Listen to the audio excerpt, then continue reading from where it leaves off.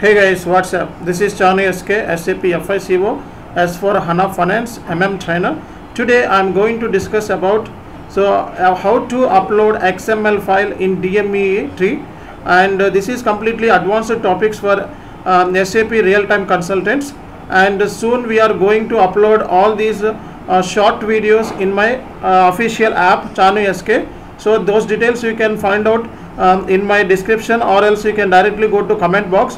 So we have given the link also. You can directly watch those videos in my app, okay, and it should be premium. So for the demo perspective, we are uploading 5 videos for your better knowledge, okay. So let's start the demo session. And if you are completely new to this channel and watching my videos first time, please subscribe right now and hit the bell icon. Let's move on to the topic. So just now I'm going to SAP screen. Now I just want to check what are the payment transactions which are associated with the XML file format. So for that point of view, we need to go through one T code, that is the FDTA. This is the T code we need to use. Click enter and just execute it. See, these are all transactions are posted with different file formats. So these are all DME file formats, okay. Now I want to see the first DME format and double click on it, okay. So the run date is 2503 and the identification TB009 and the company code is 0001 and the bank country is DE and the amount paid, so this one, and reference amount, format, okay. So these are all details we can see over here. So in the bank transactions also we can see the details. Now, so if you want to see the DME file format, so here just click on this, so you will directly find these details, okay. This is the SEPA file format, okay. This is the SEPA file format. So I need to download this SEPA file format, then go to XML and just download it, okay. So one file is already downloaded. Now I want to download one more file, okay. So here I am giving, it's a SEPA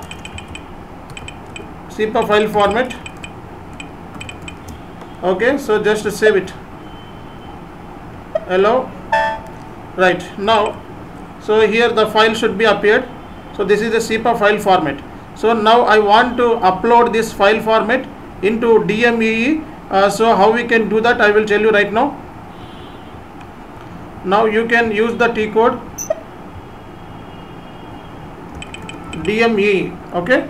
So now you can use the T code DMEE and click on this and give your details.